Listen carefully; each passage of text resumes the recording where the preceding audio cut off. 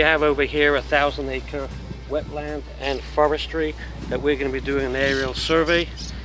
We're going to be creating a mapping of this particular 1,000 acres and a 2D terrain map, and also provide sectional zoom capabilities that our client can go into the map and inspect sections of the wetland.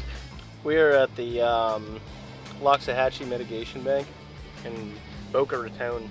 We're about to do just an aerial survey at, I believe, 200 feet for just a vegetation survey.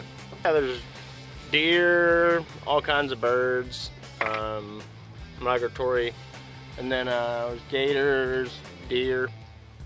And this way they can get more data, and they can avoid having to actually go manually into the wetlands that you've been doing for a long time and doing inspections all over, which can also create some safety concerns. Alright, so now I'm swapping the battery and continue the mission. When you come out to operations like this, it's very important to scout the area before, to really realize where you're going to do your flight planning from, and have a look at any other things that are in the neighborhood which may be obstacles. Now, we have over here the property surrounded by power lines. If you look around, you can see the hydro power lines, and we're going to take some safety measures to fly the entire terrain, but at a distance from the power lines, that we don't get any interruption or we don't get any lost signals. Yeah, so that's interesting. We had a compass error due to those guys.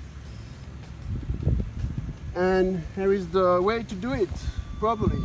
So let's see if everything is okay.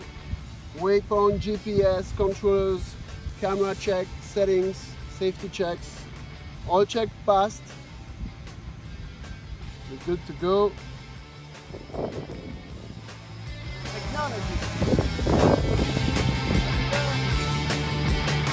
It's really just a time frame difference. I don't have to walk 1,000 acres.